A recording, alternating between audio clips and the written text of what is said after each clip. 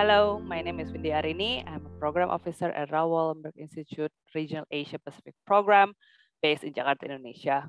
Our podcast will focus on key research findings on localizing human rights in the context of SDGs and promote the importance of public participation in local governance. Here with us today is Dr. Payal Thaorey from RTM Nagpur University, India. Hi, Payal, how are you? I'm fine, Wendy. How are you? I'm good, thanks. So let's dive into it. Yep. So please tell me a little bit about yourself and your role in this research. My name is Dr. Payal Thaorey. I am Senior Assistant Professor at the Postgraduate Teaching Department of Law, RTM, Nagpur University, India. I have been into this profession since last 15 years, and I have my specialization in human rights and intellectual property laws. And since March 2020, I am in association with RWI for this collaborative research project on the development of human rights, particularly for the local government. And with this, we are aiming to focus on localizing human rights in the context of sustainable development goals, which are protecting basically gender justice and environment protection. Okay. So Payal, this research focuses on localizing human rights in the context of SDGs with emphasis on gender and the environment that later on actually serve as the backbone of the handbook that we developed together. Can you tell me a little bit about the research? What did you find? In this research, we made an attempt to analyze how local government and local stakeholders, with their personal experiences, expertise, knowledge, collective actions, collective defense, can participate and contribute in the sustainable development of the city, and what efforts they should put in order to achieve the sustainable development goals and thereby make the city a livable city wherein no one can be left behind. Both the phase 1 and phase 2 of our research mainly focuses on how the local government, particularly in Nagpur, work towards implementing human rights based approach through their development projects, policies and analysis. The theoretical research is very well supported by the case studies, which mainly focuses on the gender equality issues and environmental protection issues. We have got some prominent output from this research, which were used in the making of this handbook. Great. And based on your research, you captured the commitment and efforts of local governments that they have made towards human rights and SDGs. But in your opinion, why do you think local government should focus on these issues of SDGs and human rights? Yes, focusing on research on local government, particularly for implementing human rights, is essential because as every form of crisis emerges at the local level, and hence a first line of defense as well as the first form of solution needs to be developed at the local level. To achieve the human rights in the city, there are different ways with which local government can effectively foster the implementation of sustainable development goals. Similarly, the local governments have the power, they have the discretion, they have a particular role as well as responsibility with which they can infuse the human right based approach within the cities by doing, for example, gender-specific living patterns or non-discriminatory service provision to the citizen, which includes refugees, migrants, etc., as well as fair employment practices. So I think this is how the local government can work towards implementation of sustainable development goals. So part of your research findings is about the existence of a legal framework on human rights and SDGs at the national and city levels. How do you see this practice support efforts in localizing human rights in the context of SDGs? How important it is? Basically, there are three approaches for the assignment of powers to the local governments. That is the top down, the bottom up, or the combination of both the governments at the central and the local level. And this does help us in understanding the roles and responsibility which has assigned to the local government. For example, the part 4 of the Constitution of India, that is the Directive Principles of the State Policy, is a set of affirmative action plans which encompasses issues related to environment protection, gender equality, as well as economic opportunities, which needs to be taken care by the local government as well. The role of local government is defined in the Schedule 11 and Schedule 12 of the Constitution. This schedule mentions about the accountability of the local government towards the protection of environment, gender justice, as well as the civic facilities which has been given to the citizen. So the role and responsibility part of local government within the Indian fabric of law is clear, and we suggest through this research that it is essential for every government to have clarity on the role of local government so that it will make easy for both, for the local government as well as for the people of the city to understand their roles and responsibilities along with their limitations, particularly while applying the human rights based approach. Right. I think it is very important to actually know who do what, especially in different levels of governance. Yes. And so just another question is, from your research findings, you actually explained quite a bit on public participation in local governance and different models that have been used so far. Can you briefly share on that? Yes, as we have done the research which focuses mainly on the sustainable development goals along with the human rights implementation. For example, the Sustainable Development Goal 5, which ensures particularly about women's effective participation and equal opportunity of leadership at all levels, be it in the decision making, in political, economic as well as public life. So in our research, we came across that the Nagpur city's local government, that is the Nagpur Municipal Corporation, has a reserved seat for women in the corporation. 1/3 of the total number of seats are reserved for women in total. So women from scheduled caste, women from scheduled tribes, women from the backward classes, and these are all are combined under the marginalized group. So they all are also reserved in the corporation on a rotation basis.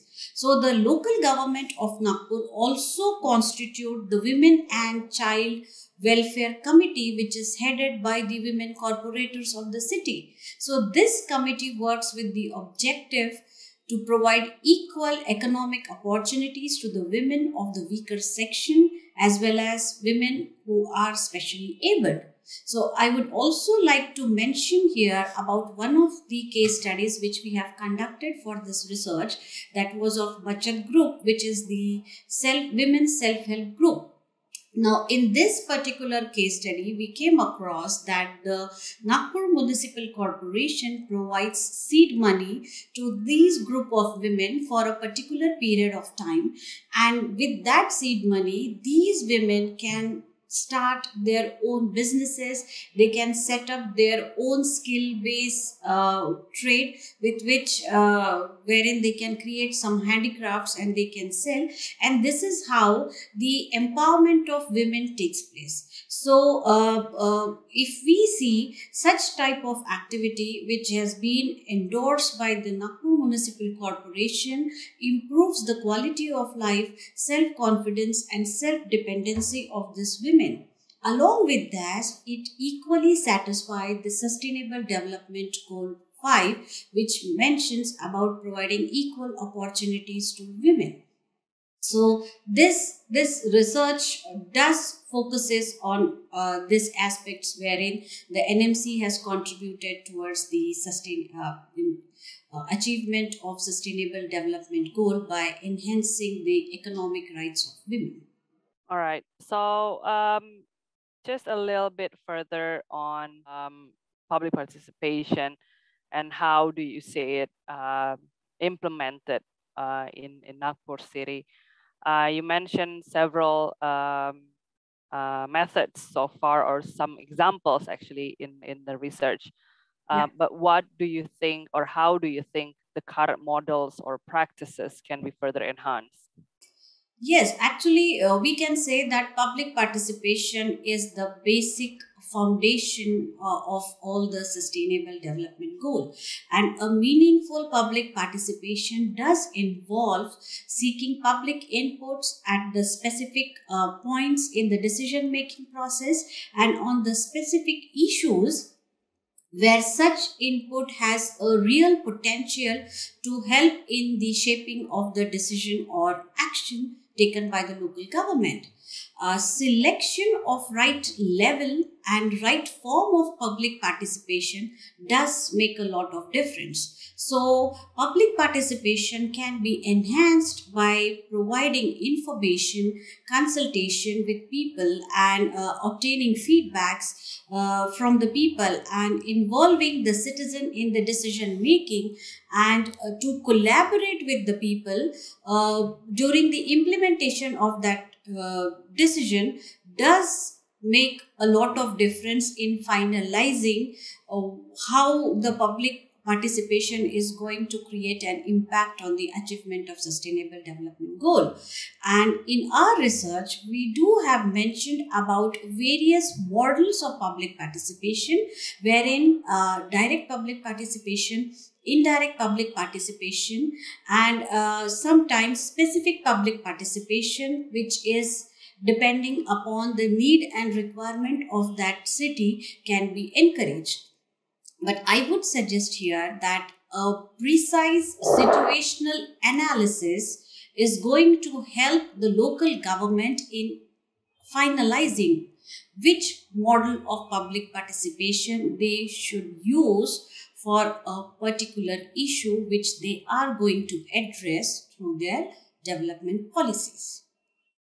Right. You mentioned earlier there are sort of three types of participation that you find in your research. Can you very briefly elaborate on all three of them? How they're different? There are basically three types of public participation which is recognized globally. That is the direct participation, indirect participation, and specific participation.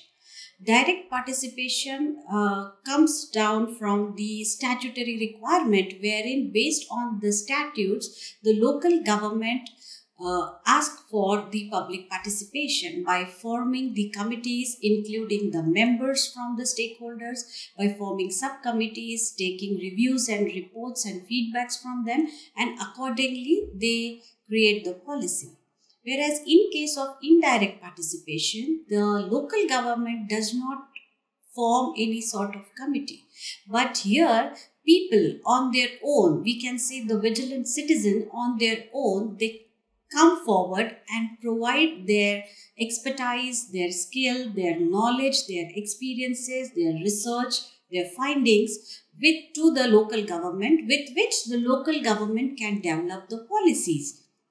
And when it comes to the specific participation, this is usually done for a specific kind of thing, which usually does not happen in that city. But once in a while, this may happen in case of, say, natural disasters or in case of pandemic situation like this, which was unprecedented, or in situation wherein people does not have their voices. In cases like refugees, wherein they don't have legal status in India or in any country, but they got the refuge. So raising their voices or unprecedented situations like COVID, in such situation when people come together and participate in the formation of a policy or taking any such project, which is useful and helpful for the people, which protects the human right of the people, then in that case we say that it is a specific kind of participation. And what we would like to suggest through this particular research is that it depends upon the situation of that city, which approach or which type of public participation they should encourage. A situational analysis, as I have said earlier also, will be very, very helpful in understanding about which sort of participation mode the local government and the people of the city should adopt. Right.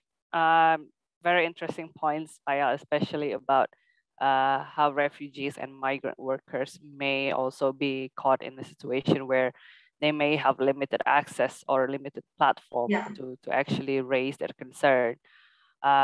Thanks for bringing that up, actually.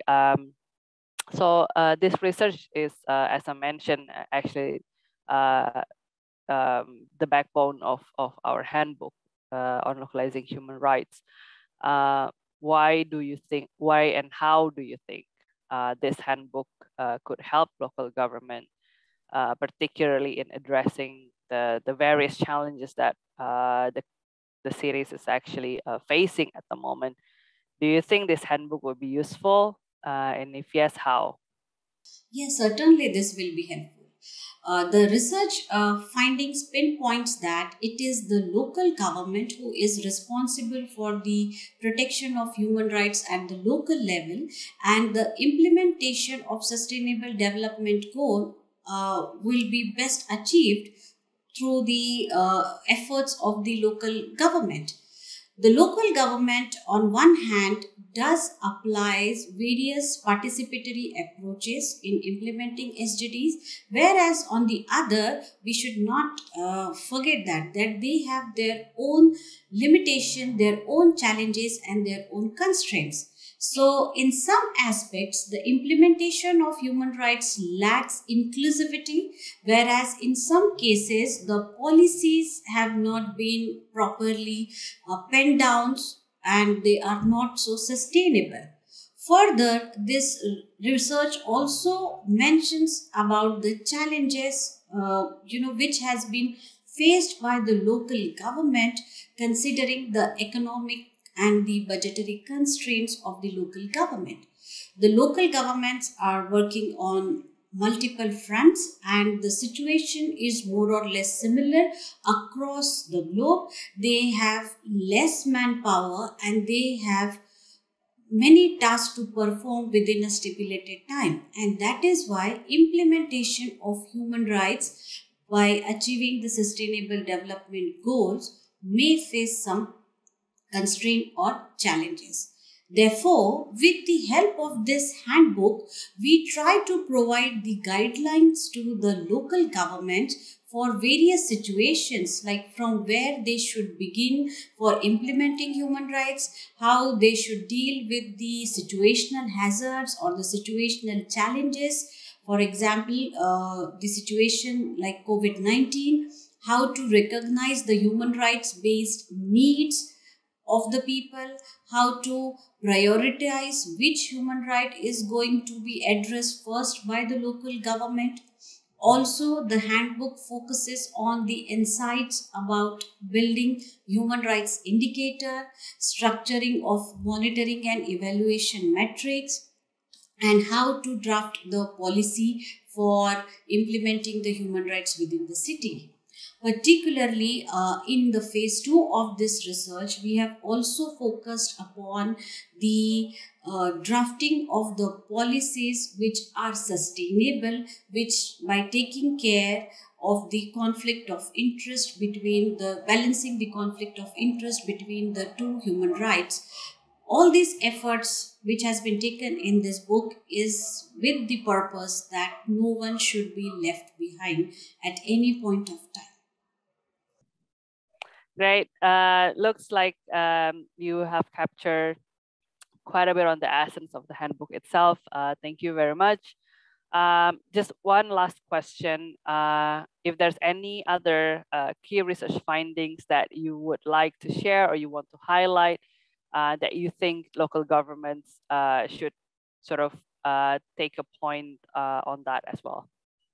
Yes, certainly. While doing this research, there are many points which we have come across, which we can say now where the peripheral outputs which we have received from this research. Number one is that we have seen that mostly the local government focuses on the primary human rights, or you can say the generation 1 and generation 2 human rights, which mainly focuses on the gender equality and environment protection. But when it comes to the human rights violation of persons with disability or human rights violation of the migrants, the local government is pretty silent about it, or we can say that they are at a very primitive state wherein these for addressing these particular human rights. So the local government should work towards accommodating these people as well.